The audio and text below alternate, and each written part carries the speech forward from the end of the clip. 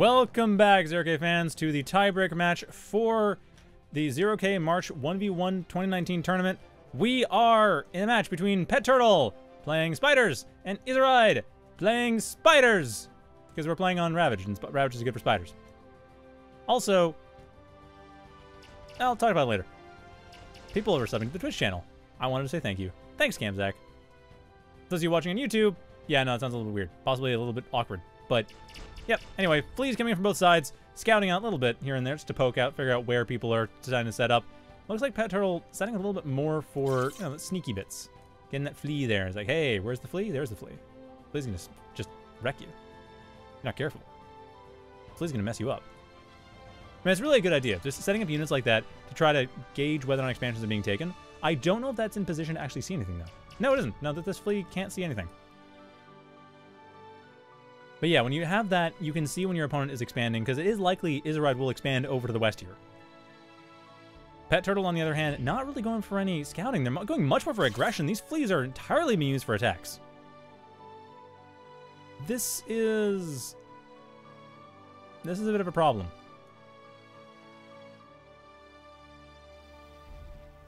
I mean, not that much of a problem. The Lotus is already built up, so PetTurtle was prepared. But it's actually kind of a problem for izirayd. Why are they building entirely fleas? I know flea spam was a meme for a while, but it's not that useful anymore. It was useful for a while, though. Like, don't get me wrong, it was actually a legit strategy. It's just, yeah, there are counters, like Lotuses, Redbacks. Fleas themselves got nerfed. In particular, they can't easily ambush things, which is kind of funny, because that was kind of the point. But yeah, their attack radius is larger than the decloak radius, so it's harder to ambush stuff with fleas. Not impossible, just harder. Ah, and good. PetTurtle has set up their fleas so they actually can see what's going on. They can see if something has been done, so this expansion has been scouted. I like that. Good job, PetTurtle. Overall, I like the fact that PetTurtle is playing this kind of safe. They're getting their expansions up. They're getting an idea of where izirayd is, so they know what's going on. The only thing I am not so sure about is whether or not this setup for PetTurtle is actually going to be something they can build off from.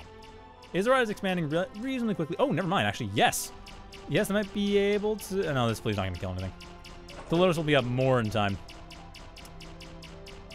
Well, at least the flea managed to hurt a thing, not kill a thing. 2 fleas would have been great. If that's maybe a thing PetTurtle should have done, I don't know. Put 2 fleas instead of 1. No, it did slow things down. izirayd's expansion was slowed as a result, so that gives PetTurtle a slight economic advantage. Still good play. Of course, the question is what happens when these fleas start really getting used up, because the fleas, yeah, they're doing their thing, it's okay. But sooner or later, that's not really going to work. That's kind of what I'm wondering, is what exactly is going to happen with these fleas as things continue. Because if the fleas, as the fleas get attacked and get destroyed and everything starts to kind of fall apart for the fleas, like sooner or later you got to deal with that fact, and well, it means izirayd has to change up their force composition, which they kind of are, switching over to redbacks. PetTurtle already kind of switched over to redbacks, but a little bit in fits and starts. Switching over to Recluse, though, that's perfect. PetTurtle, I'd say, is ahead as far as unit composition goes. izirayd a little bit ahead in terms of economy, though, having taken a lot of the center and possibly taken more of the center. PetTurtle is aware of some of that, but not aware of the exact center being taken.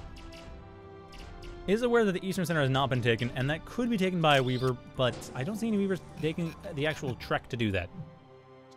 So PetTurtle right now, kind of in a tight spot as far... Well, not tight spot. They're kind of in a slightly tougher spot as far as economy goes. They're in an okay spot as far as army goes. They are definitely playing ahead. They know what's going on. They know their opponent's going to go for the redbacks. Thus, they go for the recluses. Good play. I like that. So, I am confident PetTurtle is going to be able to build up the right things at the right time. I'm just not sure how well PetTurtle is going to be able to actually make that pan out overall. So I think what might end up happening is that PetTurtle starts building up a bunch of recluses and redbacks, and then at some point there's a fight, and then some of the redbacks die, and then the recluses get swarmed by fleas. Just judging by the last game, PetTurtle, they tend to be caught in... They tend to play to a particular build, a particular infinite build, and then they just stick with that forever. And I'm not sure I totally agree with that. I think that that's not a bad idea. I just don't think it's the best idea. I think it's one of those things that it will bite you eventually. And you got to be careful about that. At the same time, izirayd coming in, are they going to get rid of PetTurtle's commander? It's 4 redbacks. Have to contend with the Lotus, but that is 4 redbacks. PetTurtle's commander, I would say, as a jump commander, it's probably going to be able to get out of there. Should be fine, but it's still going to be tricky. At the same time, there's that redback. Oh, sorry, there's Recluse, getting rid of the redbacks, pushing things back, giving PetTurtle a bit more room to breathe. And now the map has been split in half. izirayd being a bit more aggressive about the north side, though. Actually, about these little smaller expansions, but with the Recluses coming in, I don't see that being a thing that's going to last long. But again, Rex is coming in. We're getting into Reckless Wars. The question for me is, who's going to switch off first? And I think it's going to be izirayd. I think izirayd is playing a much more flexible game. I mean, they're playing a game they actually have to keep going back to the factory to build more units on. But they are making sure that they are keeping their army relatively agile.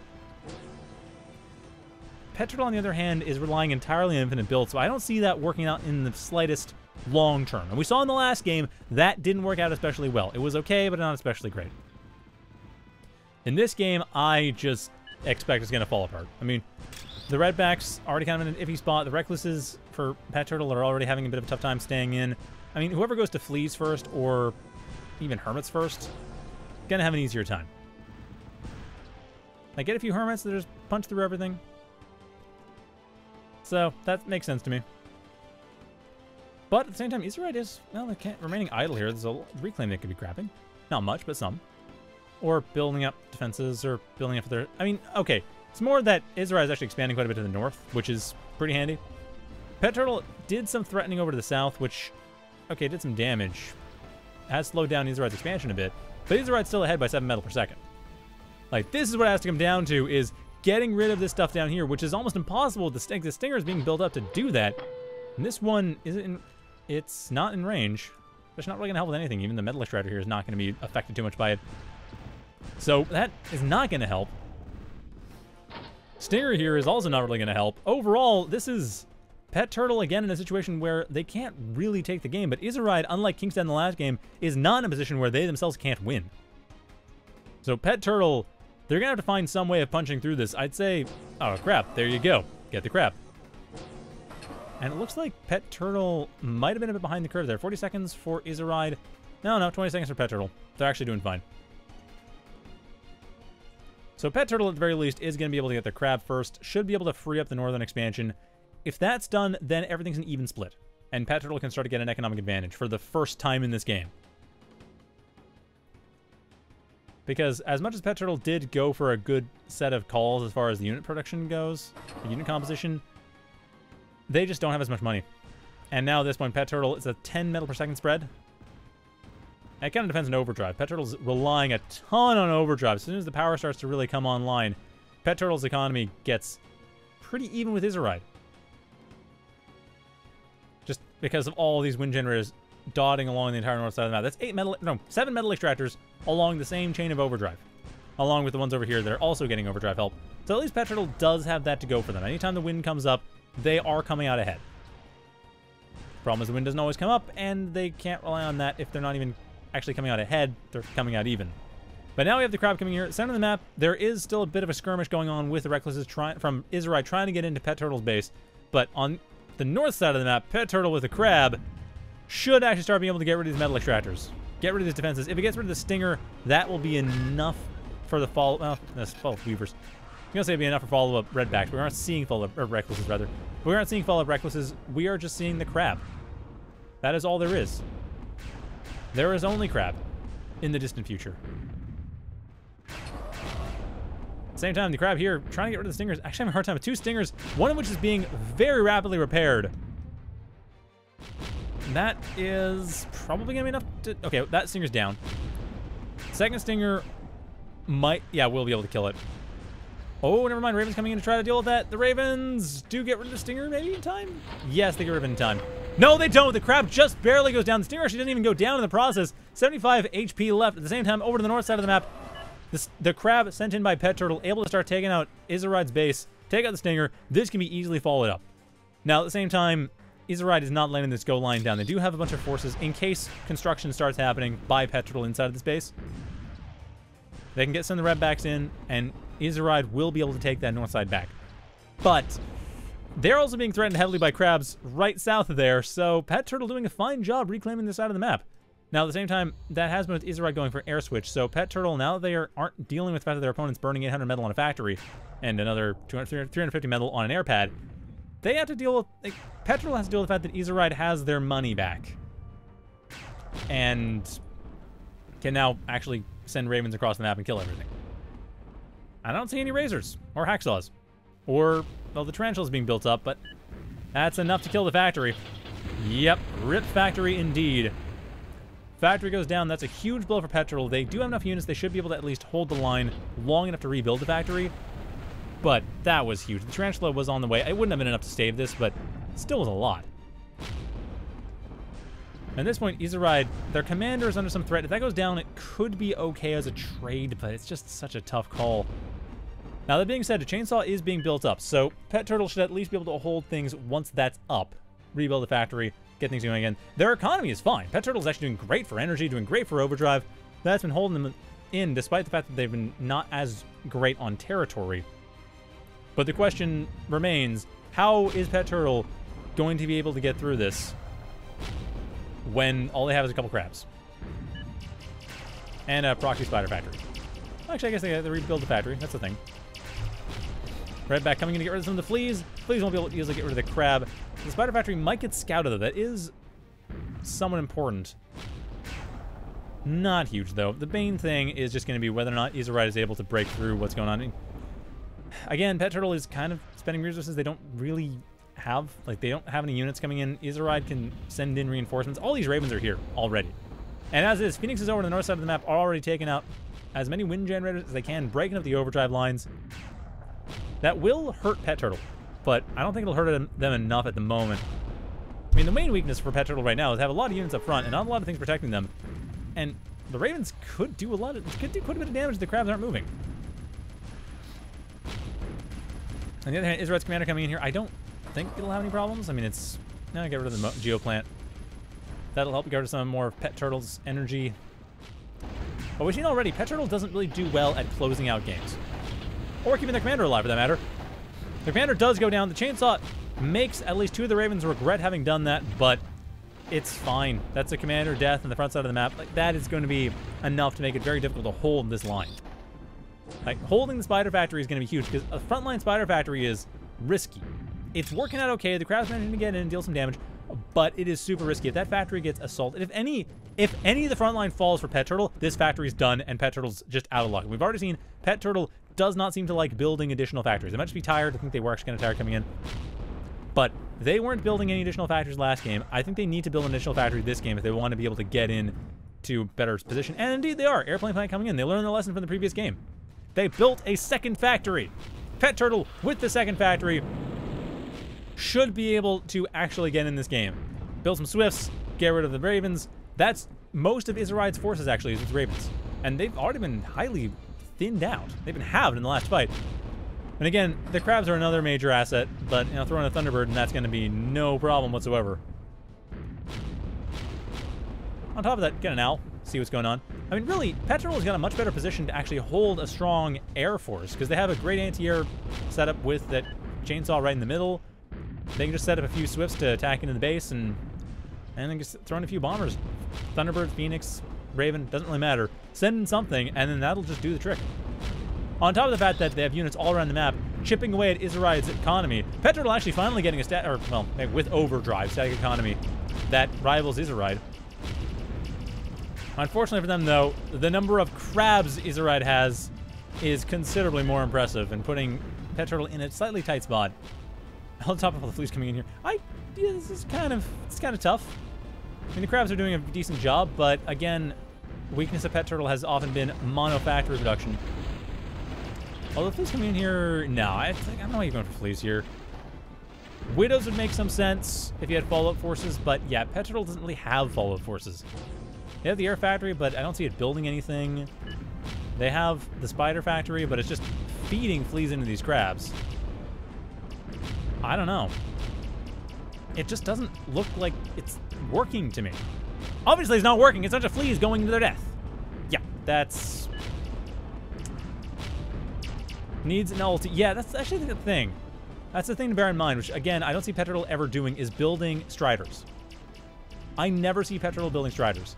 I'm not entirely sure why, but they just don't. I think it's been a huge weakness of theirs. I think if they built Striders, they have the ultimatum, that would help. And overall, just able to work, but no, they've lost their main factory. The air factory is still alive, but it's not doing all that much. There's a few bombers here and there. That's not enough. That's really not enough. That will not hold things. So, I don't know. I just really don't see anything PetTurtle has up their sleeve. It's just gonna be a slow burn of the izirayd coming in with all these crabs, tearing apart everything. And I mean, there's room for Thunderbird, there's room for some more Ravens. I mean, as they move, like I said, crabs, as they're unarmored, can be intercepted.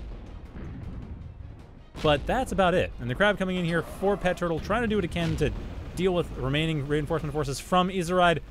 But no, as soon as it has to move, it dies. And as soon as it, well, yeah, as soon as it's dead, that's kind of it. There's no more ground force coming in for PetTurtle. They have bombers and nothing else. All izirayd has to do is make a couple tarantulas or just make a few swifts, which is exactly what they're doing. Make a few swifts. Make a few swifts, win the game. That'll just do it. If PetTurtle loses their air force, they will have nothing to work with. If they still have it, then these crabs will gradually be destroyed. Yeah, chat pointing out in the game that Fast Spider Factor is not the best option. Yeah, I'd kind of think in this case, what crabs, redbacks as well. Not sure what I would go for in this case. Oh, okay. The suggestion being light vehicles. Yeah, rovers I could see. I mean, dominatrix would be a thing, of course, and then yeah, the impalers wouldn't be bad. I was kind of thinking like maybe you could make something work with maybe tanks. No, I don't know if tanks would work. Jump bots maybe. Placeholders, moderators, that kind of thing. Get rid of the crabs. Moderators would actually be pretty effective, I would think. But nope, just spiders. All spiders, all day. izirayd, what are you doing to deal with this? Because I feel like this is going to be a lesson in how to deal with a late game. And how to deal with the point where your opponent's kind of entrenched, but you could build something. Some kind of defense, some kind of artillery. Not just run units in, as we saw PetTurtle do in the previous game.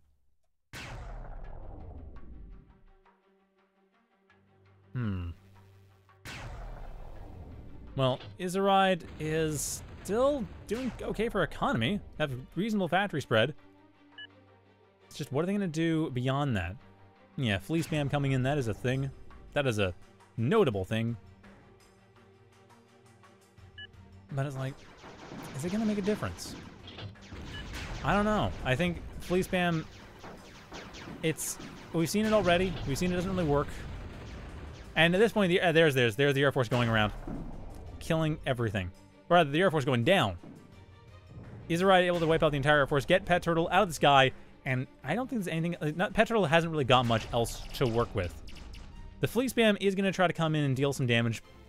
And the south side actually is at threat. The Stinger's not going to reload quickly enough to deal with the fleas, so this is a viable option to get rid of some of izirayd's expansion. And PetTurtle still has a fairly strong economy, but they've been running over and over with the same unit. It's just... it's not really working because of the lack of units. That's the hugest problem. How you deal with a number of units is the most important thing. And there's the shot coming in there. Crab coming in. Hermit's trying to deal with it, and I don't see that happening. I mean, I like the idea. Just, you can punch in, get past a lot of the stuff your opponent's doing. It's not a bad way of getting through an opponent's force, but izirayd just has a much larger army. There's no way through it. And the thing is, most of the crabs izirayd has aren't here. Oh no, there. Never mind. All the crabs are here. The rest of them died. My bad. But still, that one crab is doing enough work. It doesn't even matter. I don't see anything PetTurtle has. They're basically just living off overdrive and reclaim, and they realize that is it. izirayd takes third place as PetTurtle just decides, you know what? That's done. It's over. And we see army value is actually up to the mid-game. PetTurtle was pretty even, and after that, it just fell off. Metal used, metal produced. Metal produced was about even. Metal used was not. Metal excess. Oh boy, people in Twitch chat were talking about this. Yeah, you can see it. You can really see it in the graphs. You can see where the army value starts to drop is where metal excess starts happening. And that was when the factory was destroyed. That was the reason why that happened. Like, PetTurtle lost their factory. They couldn't build anything. And they didn't have anything up to make up for that. Didn't have a second factory, because PetTurtle doesn't seem to like to build for that second factories very much.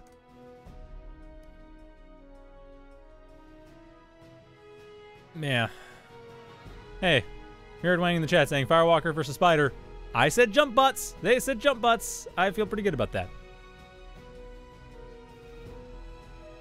Well, at any rate, that was the tournament. That's it. So it's not reflected in the standings, I don't think, because this was tiebreaker. But yeah, Manu12, congratulations. You have won the March 2019 1v1 tournament. Fall and Wesley, good job in second place. izirayd, well done with a tiebreaker grind to third place. And thank you everyone else for joining and participating in the tournament. It's great to have you here. So that is going to be it, as I mentioned.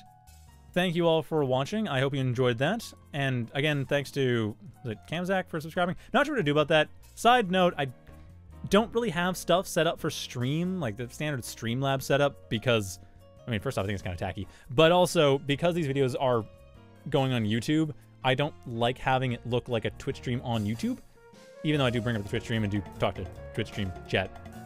And that's fine. I have no problem with that. It's just that I kind of like to make it look like YouTube, unless there was some way of doing some kind of thing that doesn't get into OBS, like it's just Twitch on its own doing it, and so I know that thing has happened, but it's not showing up in the final feed. So I can put it on YouTube with my own internal, like the recording that I have off OBS, put that on YouTube and not worry about it. If that's a thing, then maybe, but otherwise no. Anyway, yeah, so other than that little bit of housekeeping, again, thanks everyone for watching. Thank you, Akinen, for organizing. Thank you, all the players, for playing. Sorry, Catley, I didn't actually get to cast any of your games. I'll see if I can find a replay of yours from, actually, maybe from the tournament. To cast 2 weeks from now. I won't be here next week, by the way. I'm a bit busy for the next week. Just FYI. And otherwise, that is going to be it for me. So, thanks for watching, and have a good night, everyone.